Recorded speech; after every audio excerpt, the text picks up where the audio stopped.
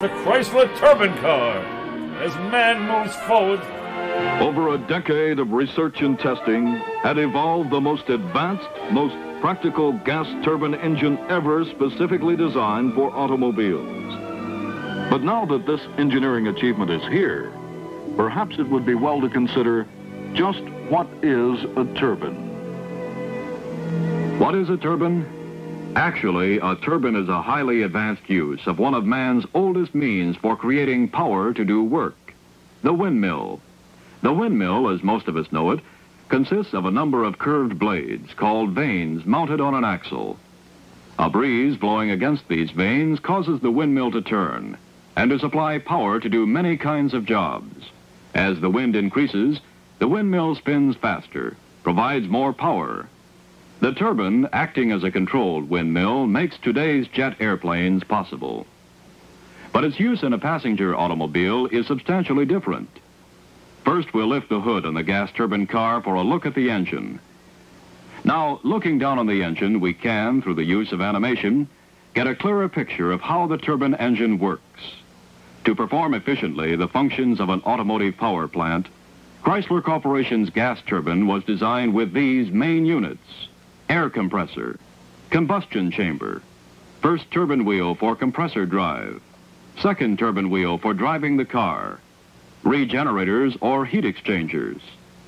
The air compressor sucks in outside air and compresses or squeezes it to raise its pressure. Compressing the air raises its temperature to more than 425 degrees Fahrenheit. This compressed hot air flows through the regenerator, where it is further heated to more than 1,000 degrees Fahrenheit. Then into the combustion chamber, into which the fuel is sprayed. The fuel, ignited by a single spark plug, is burned and further raises the air temperature to 1,700 degrees. Then this now red-hot tornado of air, or gas, forces its way past the blades of the first turbine, whose job it is to turn the air compressor, regenerators, oil pump, fuel control, and other necessary accessories to make your car function. The hot gas then turns the second turbine, which is connected to the rear wheels to drive your car. But that isn't the whole story of the turbine engine's operation. Two other major elements make the gas turbine engine practical for use in a passenger car.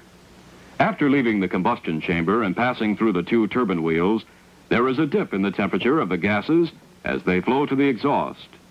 But the gases retain large amounts of heat, which would be wasted if merely allowed to escape unhindered through the exhaust pipe to blister the paint of cars following. So a device for salvaging this heat is placed in the path of the outrushing gases. This is the famous Chrysler-originated rotary regenerator, which is basically a heat exchanger. To more easily understand the role of the regenerator, let us take a closer look.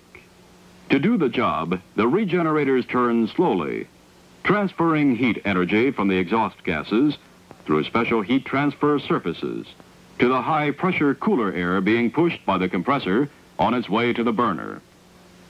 This eases the burner's job of raising the gas's temperature on their way to the turbines.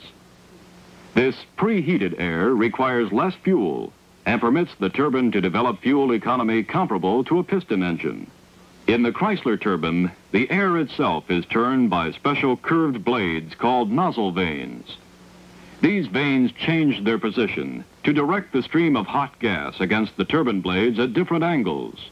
Economy for cruising, or greater power for acceleration, or even a braking effect for slowing and stopping. In spite of the increased efficiency of the engine, the gas turbine is simplicity itself.